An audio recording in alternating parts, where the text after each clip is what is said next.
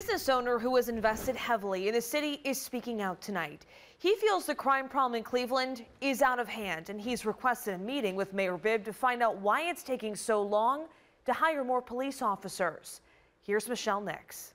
You know, we're in Euclid, we're in Cleveland Heights, we're in Shaker Heights. You call the police, they come. That doesn't happen here. You know, it could take hours, it could take days. That's not acceptable. Douglas E. Price, the CEO of K&D Property Group and a stakeholder in the city, says unfortunately crime is happening far too often. Whether it's murders, shootings, stabbings, robberies, assaults, or car break-ins, the violent and sometimes petty crimes are not just downtown, but all over Cleveland. But the mayor says according to the numbers, crime is down. You know, I think everyone's level of frustration has gotten to the point where Cleveland has so many great things. Why do we have to put up with this? Price tells me Cleveland police officers are working overtime to keep law and order, but the police force is short by more than 200 patrols. Council can't do it. We can't do it. The administration needs to do it.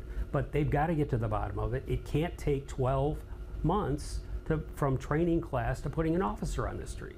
It's ridiculous. The mayor's Office of Communications responded by saying, "We are actively pursuing new ways to attract and retain police officers and are exploring partnerships for additional support. We have invested in new technology and strategies to enhance public safety, improve response times, and modernize operations." The shortage of officers has led to a domino effect, including the courts not being tough enough on crime. There's no consequences.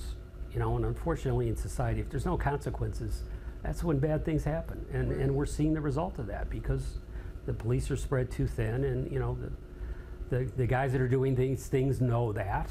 Right. So there's no fear of consequences. I think it's all through the city that, you know, poor neighborhoods, you know, they probably get the least attention. The mayor's Office of Communications telling 19 News, ensuring the safety and security of our residents and visitors is a top priority, and the Bibb administration is steadfast in its commitment to combat crime.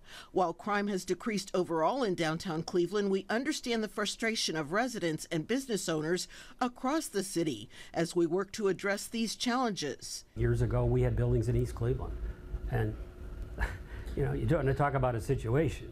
The safety force is totally broke down. And we had to leave because when you don't have law and order and you don't have safety forces you can call, you can't live that way. Reporting in Cleveland, Michelle Nix, 19 News.